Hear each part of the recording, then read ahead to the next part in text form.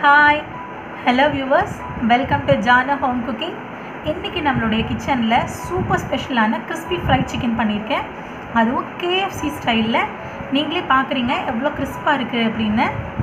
இதுதான் இன்னைக்கு நம்மளோட கிச்சன்ல பண்ண போறோம். வாங்க எப்படி இருக்குன்னு பார்க்கலாம். அதுக்கு மேரினேட் பண்றதுக்கு தேவையானதெல்லாம் எடுத்து வச்சிருக்கேன். chicken ஒரு 1/4 கிலோ, 2 லெக் பீஸோட வச்சிருக்கேன்.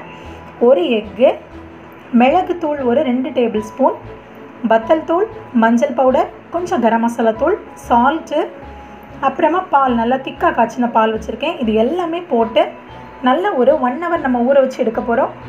ஸோ ஃபஸ்ட்டு நம்ம எடுத்து வச்சுருக்கிற எக்கை போட்டு நல்லா பீட் பண்ணிக்கணும்.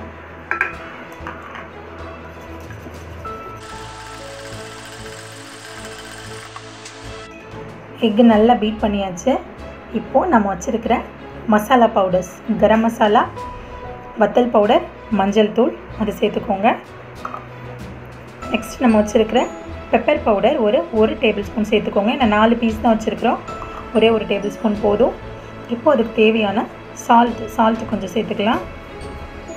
ஒரு டேபிள் ஸ்பூன் சால்ட். இதை சேர்த்து நல்லா மிக்ஸ் பண்ணிக்கோங்க.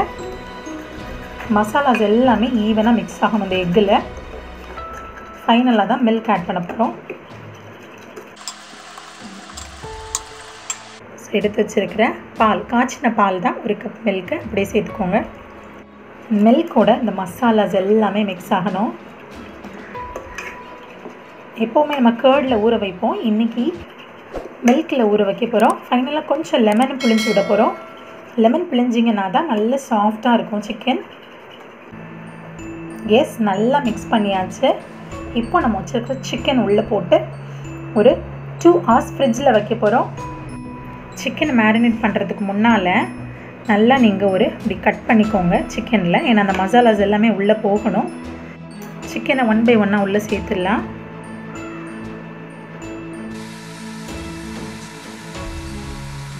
ஒரு ½ லெமன் பிழிஞ்சு விட்டுருங்க உள்ளே. சிக்கன் நல்லா சாஃப்டாகிறதுக்கு இந்த லெமன் ஜூஸ் நமக்கு ஹெல்ப் பண்ணும். 2 hours ஃப்ரிட்ஜில் வைக்க போகிறோம். 2 hours நீங்கள் ஃப்ரிட்ஜில் தான் வைக்கணும், ஃப்ரீசரில் வச்சிடாதீங்க. நம்ம மேரினேட் பண்ண சிக்கன் ரெடியாக இருக்குது. இப்போ இதுக்கு மேலே ஒரு கோட்டிங் பவுடர் போட்டு நம்ம கிறிஸ்பியாக ஃப்ரை பண்ணி எடுக்க போகிறோம். அந்த பவுடருக்கு தேவையானது என்னென்னலான்னு சொல்கிறேன். இது அப்படியே இருக்கட்டும். ஒரு 5 minutes நம்ம பவுடர் எடுத்து மிக்ஸ் பண்ணிட்டு வந்துடலாம்.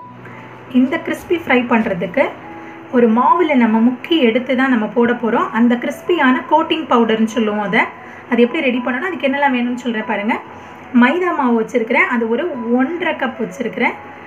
அடுத்ததாக கார்ன்ஃப்ளவர் ஒரு 1/2 கப் வச்சுருக்கிறேன். ஓட்ஸை பவுடர் பண்ணி அது ஒரு 1/2 கப் வச்சுருக்கேன். ஒரு 2 டேபிள் ஸ்பூன் மிளகு பவுடர், இது கரம் மசாலா தூள், சில்லி பவுடர், கொஞ்சமாக சால்ட்டு சேர்த்துக்கோங்க. இப்போ 1 by 1 நம்ம கோட்டிங் பவுடர் சேர்த்துக்கலாம். முதல்ல மைதா மாவு பாருங்கள் நிறைய எடுத்து வச்சுருக்கேன். ஒரு ஃபுல் கப், ஒரு 1.5 கப் மெஷர்மெண்ட்டில் எடுத்து வச்சுருக்கேன். மைதா மாவு சேர்த்துச்சு. அடுத்தது கார்ன்ஃப்ளவர், அது ஒரு 1/2 கப் சேர்த்துக்கோங்க. அடுத்தது ஓட்ஸ் பவுடர், ஓட்ஸ் இருந்தால் சேர்த்துக்கோங்க, இல்லை ஆப்ஷனல், அது ஒரு 1/2 கப் சேர்த்துருக்கேன். தென் நம்ம வச்சுருக்கிற சில்லி பவுடர், கரம் மசாலா தூள், அதையும் சேர்த்துக்கோங்க அப்படியே. இது ஃபைனலாக பெப்பர் பவுடர், காரம் கம்மியாக வேணும்னா கம்மியாக சேர்த்துக்கோங்க. ஒரு டேபிள் ஸ்பூன் சேர்த்துருக்கேன். டிஸ்கிரிப்ஷன்லேயே நான் டீட்டெயிலாக கொடுத்துருப்பேன், நீங்கள் அங்கேயும் போய் பார்த்துக்கோங்க. இந்த மாவுக்கு தேவையான ஒரு டேபிள் ஸ்பூன் சால்ட்டு சேர்த்துக்கிறேன். மைதா மாவு இருந்தால் தான் அந்த கிறிஸ்பினஸ் வருங்க. ஸோ மைதா மாவுலேயே நீங்கள் ட்ரை பண்ணுங்கள். இதை நல்லா மிக்ஸ் பண்ணிக்கலாம். நம்ம இப்போது மேரினேட் பண்ண சிக்கன் ரெடியாக இருக்குது. ஒரு 2 hours நான் மேரினேட் பண்ணியிருக்கேன். இப்போது நம்ம மிக்ஸ் பண்ண coating powder, salt, pepper powder எல்லாம் போட்டு நல்லா மிக்ஸ் பண்ணி வச்சுருக்கேன். ஸோ அந்த பவுடர் நல்லா மிக்ஸ் ஆகிருக்கு. கொஞ்சம் தண்ணி எடுத்து வச்சுக்கோங்க. நம்ம ஸ்டார்ட் பண்ணுறதுக்கு முன்னால் ஐஸ் வாட்டராக இருந்தால் ரொம்ப பெட்டராக இருக்கும். ஒரு பிளேட் எடுத்து வச்சுக்கோங்க. சிக்கன் எடுத்து இதில் கோட் பண்ணி நம்ம பிளேட்டில் ட்ரான்ஸ்ஃபர் பண்ணி வைக்க போகிறோம். ஸோ ஒவ்வொரு பீஸாக எடுத்துக்கோங்க. ஸோ உடனே அப்படியே நிறுத்திடாதீங்க, கொஞ்சம் நேரம் நல்லா கோட் பண்ணுங்கள். ஸோ அப்போ தான் இந்த பவுடர் எல்லாமே உள்ளே இறங்கும். ஸோ நல்லா இப்படி ஃபோல்ட் பண்ணி பவுடர்ஸ்லாம் நல்லா கோட் பண்ணதுக்கப்புறமா எடுத்து ஒரு 5 seconds நீங்கள் கவுண்ட் பண்ணிவிட்டு அந்த சில் வாட்டரில் வைங்க. சில் வாட்டர் இல்லைனா நார்மல் வாட்டர்னாலும் ஓகே தான். நல்லா உதறிட்டு ஒரு 5 seconds இதில் வச்சுட்டு எடுத்துருங்க. ஸோ 1 2 3 4 5. ஸோ 5 seconds வச்சாச்சு. எடுத்துகிட்டு திரும்பவும் இதில் போட்டு நீங்கள் கோட் பண்ணுறீங்க. ஸோ இந்த மாதிரி நீங்கள் ப்ராசஸ் பண்ணிங்கன்னா தான் நல்ல கிறிஸ்பியாகவும் இருக்கும். மசாலா நல்லா கோட் ஆகியிருக்கும் உங்களுக்கு இந்த கோட்டிங் பவுடரில். இப்படியே நீங்கள் எல்லாமே எடுத்து வச்சுருங்க. ஸோ ஒரு பவுடர் கோட் பண்ணியாச்சு, ஒரு பீஸ் எடுத்து வச்சாச்சு நம்ம அங்கே. ஸோ இப்போ அடுத்த பீஸ் நம்ம கோட் பண்ணுவோம்.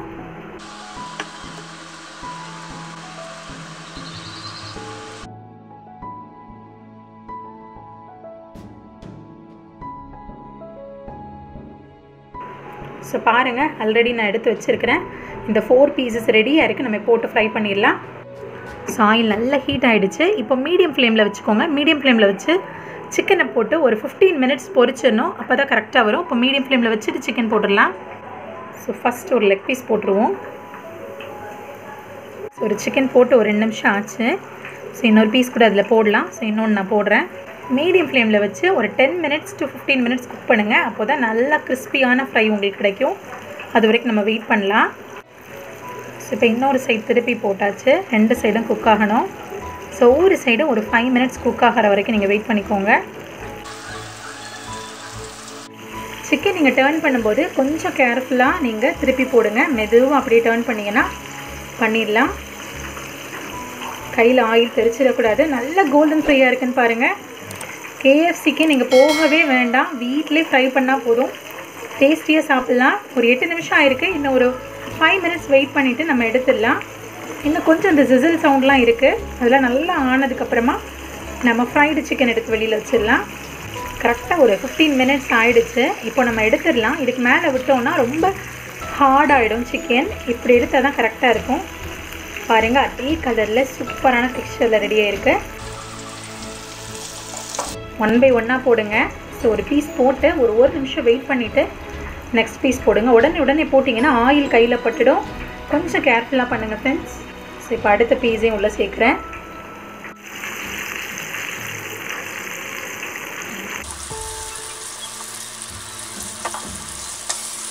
சூப்பரான crispy fried KFC style chicken ready. அப்படியே எடுத்து நம்மளோட டிஷ்யூக்கு மாற்றிடலாம். சிக்கன் பியூட்டிஃபுல்லாக உள்ள குக் ஆகிருக்கு. ஸோ எடுத்து அப்படியே நம்மளோட மைனஸில் தொட்டு சாப்பிட்டோன்னா சூப்பரான கிறிஸ்பி ஃப்ரைட் சிக்கன் ரெடி. என்னோடய சேனல் நீங்கள் புதுசாக இன்றைக்கி தான் பார்க்குற சப்ஸ்கிரைபராக இருந்தால் என் சேனல் சப்ஸ்கிரைப் பண்ணி வச்சுக்கோங்க. நிறைய வீடியோஸ் உங்களுக்காக நான் போஸ்ட் பண்ண போகிறேன். பிடிச்சிருந்தா உங்கள் ஃப்ரெண்ட்ஸுக்கெல்லாம் ஷேர் பண்ணுங்கள். என்னோடய வீடியோஸ்லாம் ஸ்கிப் பண்ணாமல் பாருங்கள். அங்கங்கே சின்ன சின்ன டிப்ஸ் எல்லாம் சொல்லியிருப்பேங்க. ஸோ எதையுமே மிஸ் பண்ணிடாமல் ஃபுல் வீடியோ வாட்ச் பண்ணுங்கள். Thank you viewers and thank you friends and family.